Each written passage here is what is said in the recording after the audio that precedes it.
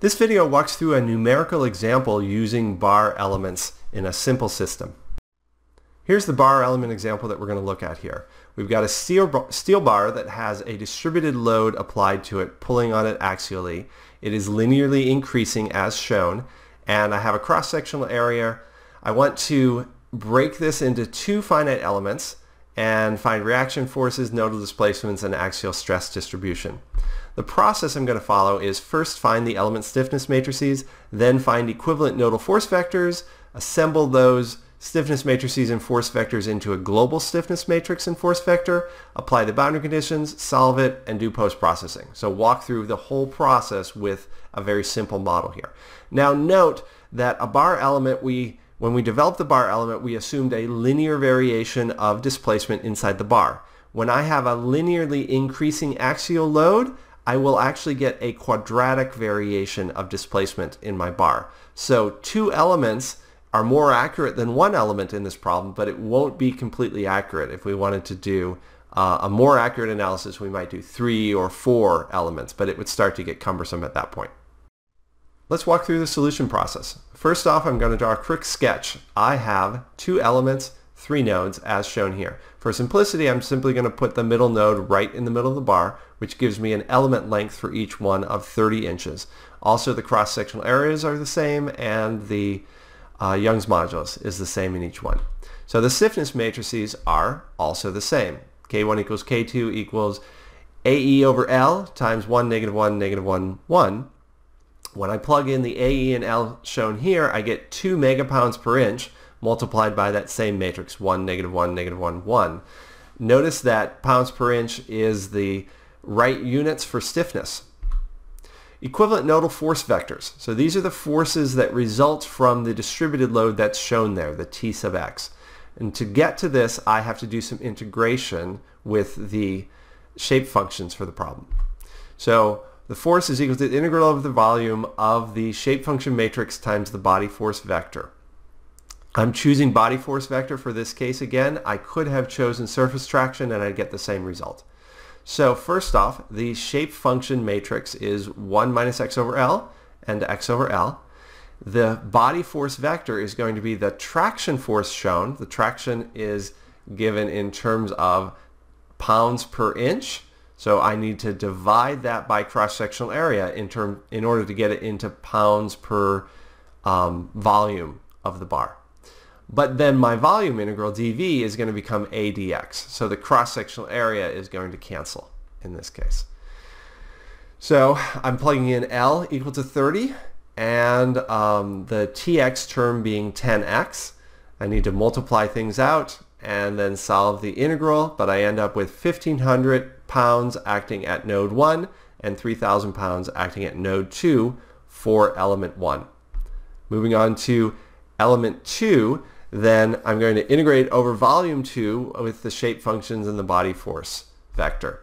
So the terms look similar in this case. Everything's the same until I want to plug in lengths. So here it's critical to note that you're always going to integrate over the element coordinate system, which always starts at 0 and goes to L for a bar element. So I'm integrating from 0 to 30.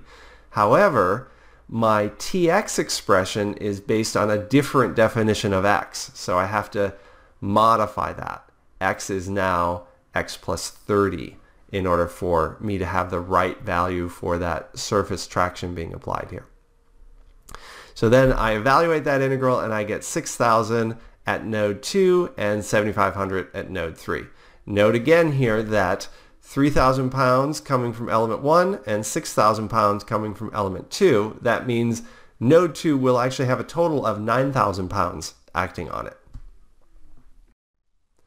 Once we have the element stiffness matrices and the element distributed force vectors, we can go to the assembly stage.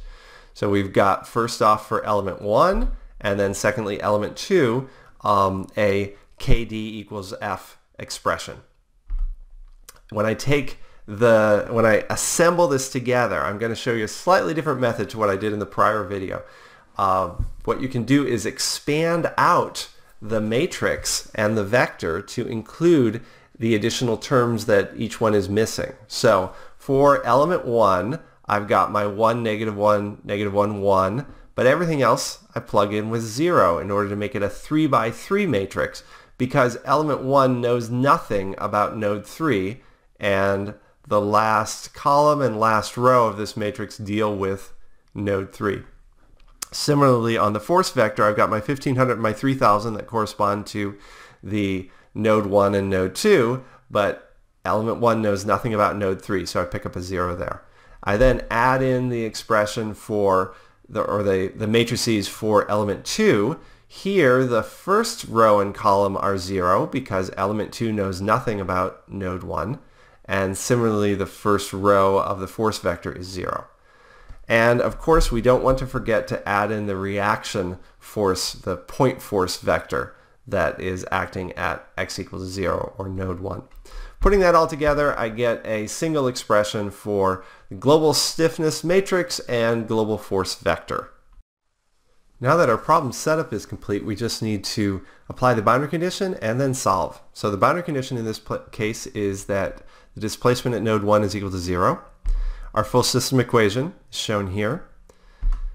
So the solution process basically consists of ignoring the known degree of freedom equation, in this case equation 1, and use the boundary condition value, d1 equals 0, in the remaining equations. So that's going to allow us to simplify this expression. We're only going to focus on the last two equations here, and this -1 is multiplied by a 0, so it goes away. So we end up with this expression, which we can easily solve, and we get that the displacement at node 2 is 0.00825 inches, and displacement at node 3 is 0.012 inches. We're getting more displacement as we move further out. That's what we would expect. Next off, we want to do the reaction forces. So we go back to the original system of equations right here, and we take the first row, the one we ignored, and we can simply write down that equation and then solve it for the unknown, which is R1, and we get that R1 has to be 18,000 pounds. And you can confirm for yourself that this distributed load gives you that same total amount to the right-hand side, so my reaction force to the left has to equal that. Statics is satisfied. Once we've completed the solution, finding the nodal degrees of freedom, what's left is post-processing, finding those stresses and strains. We'll focus just on stresses in this example. First off, for element 1, we've got the expression that the stress vector is equal to the constitutive law matrix times the strain vector. In this case, for a 1D problem, D, the matrix, is just E, the Young's modulus. But instead of just the strain, we're actually going to use the displacement or the nodal displacement vector and pre-multiplied by the B matrix, where the B matrix is the one that's the partial derivative matrix operator acting on the shape function matrix. For the 1D problem that we're dealing with here, the bar element, the partial derivative matrix operator is simply d by dx, and the shape function matrix is 1 minus x over L and x over L. So my B matrix is minus 1 over L and 1 over L. Recall here that the d sub I that I'm looking at is the degree of freedom for element I, in this case element 1. We're going to have a different degree of freedom vector for element 2. Specifically, element 2 has degree of freedom 2 and degree of freedom 3 because it deals with node 2 and node 3. So for element 1, I've got d times b times the 2 degrees of freedom that relate to element 1, d1 and d2. Plugging in the individual terms for this and multiplying them out, I find that the stress in element 1 is 8.25 kpsi. Stress in element 2, very similar process, except here the degrees of freedom that I deal with are d2 and d3, because those are the nodes that connect to element 2.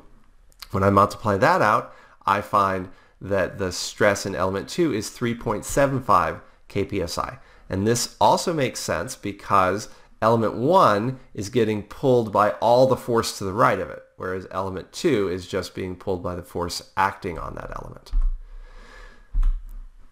The average stress at node 2, remember FE codes use nodal averaging, so let's apply that process here. That's simply going to be the average of the stress reported by element 1 at node 2 and the stress reported by element 2 at node 2. which comes to a total of 6 kpsi. But notice that the B matrix shown here and the sigma vector are independent of position. This occurred because our shape functions are linear shape functions. So when we took their derivative to get to the B matrix, we got a constant expression for B.